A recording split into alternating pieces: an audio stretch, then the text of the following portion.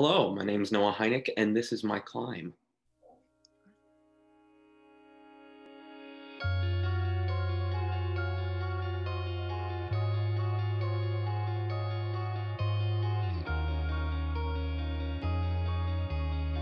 And I went to auditions, and I got a call back, and we did this sort of like devised movement sort of thing that I found really interesting. And then there was like a few month period where I just sort of did my research. One of my previous employers at the theater I grew up actually worked at Climb in like the 90s or something. And so I talked to him about stuff. I just had a lot of resources really that sort of helped me find out more about Climb, and I just started getting really interested in it, and looked at some past things that we'd done, and then looked at some of the stuff that we were doing to like adapt to all things COVID, which I thought was really interesting. So I really enjoyed just how much they are willing to do in order to create quality content, shall we call it, for young people, while also being pretty educational.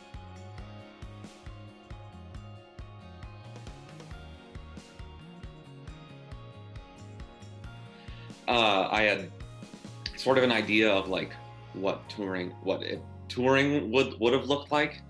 Then in March of last year, like just suddenly I was like, it might not be the same.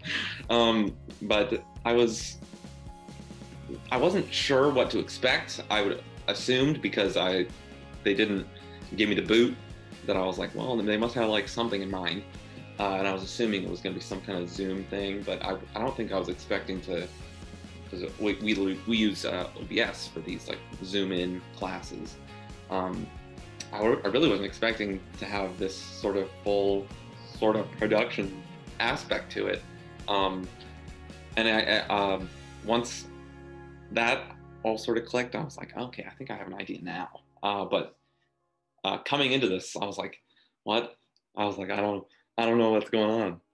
It was interesting to come into a theater thing when no one else is doing theater at any point, to come in with basically no expectation of what we were going to be doing.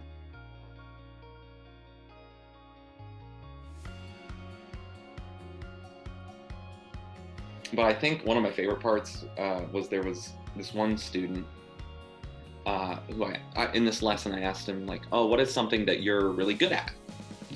And he raised his hand and he said, I'm really good at doing handstands. And I was like, oh, that's cool. Why do you want to learn how to do handstands? And he went, it's because I want to be a ninja. And I was like, that's very cool. All right. But then later in this lesson, there was like a 2-minute section where we had them drawing. And this kid, for 2 minutes, not for a second did he sit down to draw.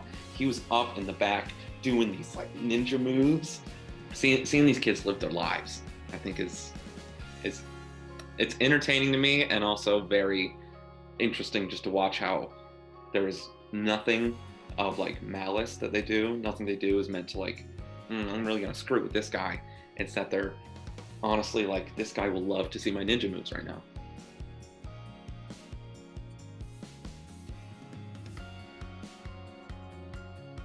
No expectation of how this was going to work helped in some aspect that when I started working here, it's changed quite a bit from what we were originally doing to what we are doing now. So I think having no real expectation helped with that, because I wasn't sort of planning on anything to happen. I think I'm a pretty flexible person in general when it comes to like any sort of issue or something. I don't really get like, no, I can't do this. I usually just sort of take it in stride and move with it. So that helps me personally, but being part of this company, I think, where everyone else also came in sort of with like no real idea of anything else, and having all the other AEs be super flexible with me.